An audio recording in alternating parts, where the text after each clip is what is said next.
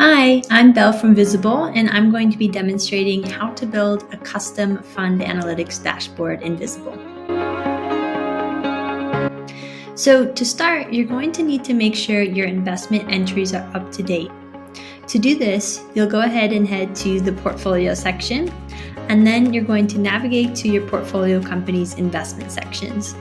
So for this company, Relma, I'm going to head here to investments and make sure that the investment information is up to date. And also, if I need to make any changes to fair market value, I can do that by coming here and selecting Edit Fair Market Value. Once all my investment entries are up to date, the next thing that I want to make sure is accurate is my fund metrics. To do this, I'll head to the metrics section down here at the bottom left. From within the fund metrics section, I can see several different fund metrics. Some of these are metrics that I keep up to date, such as capital called, carried interest, distributions, expenses, and escrow. I'll just go ahead and click into capital called to show you what this looks like. So if I wanted to add a new value for capital called, I'd just come here, add in the new value and the date, and can include any notes with it as well. So that's how you can keep fund metrics up to date within Visible. Just to show you as well, also you're seeing these automatically calculated fund metrics, and there's about 25 of those, and in just a moment I'll show you how you can visualize those in a dashboard. So now let's go ahead and build a custom fund metrics dashboard.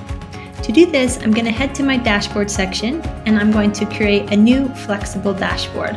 I'll go ahead and label this my Fund 2 dashboard. So starting here with a blank slate gives me a lot of control over how I want to visualize my data and what I want to make sure is top and center. To get started, I'll go ahead and start by building a chart. So if I navigate to the metrics drop down here, I'm going to head here to my Fund 2 investment metrics. You can see within this section, I'm seeing a combination of those metrics that I keep up to date, so management fees, escrow, expenses, and so on. And then you'll also see a list of auto-calculated metrics. So I want to go ahead and pull in this metric, total invested. I have different options for how I can visualize this data. And for this one, I'll choose to pull it in as a numbered chart. For me, this looks good, so I'm going to go ahead and press save.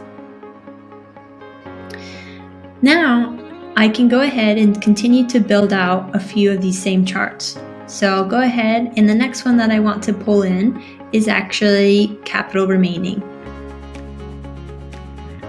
For this next one, I'm going to demonstrate how you can change the color of your charts. So if I want to build a chart that shows me our total number of investments, go ahead and choose this metric here, and I actually want to change this to purple.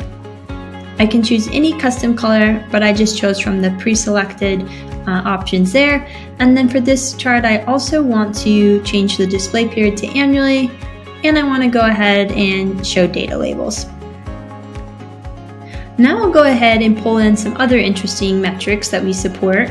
So if I want to come in here and I want to visualize IRR, this is one of our auto-calculating metrics. So it's pulling from other entries that you've kept up to date in Visible. And if I want to visualize IRR, I'm going to come here and choose gross IRR.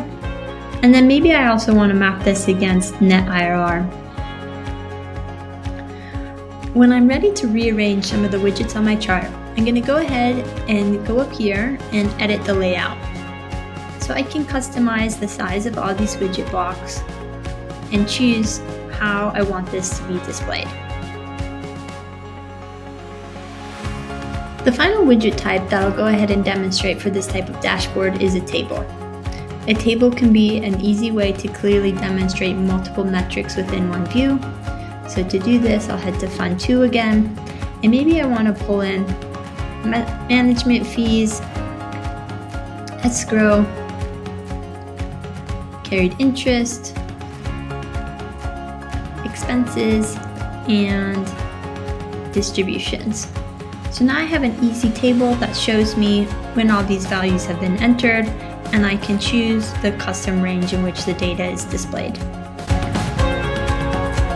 If I want to share out my dashboard, maybe with my teammates or with stakeholders, I can do that by going up here to say share this dashboard, and I can share via email or share via password protected link or a public link, or I can choose to embed this somewhere. So that's the foundation of how you can build a custom dashboard in Visible. If you have any questions, please feel free to reach out to our team. Thanks so much.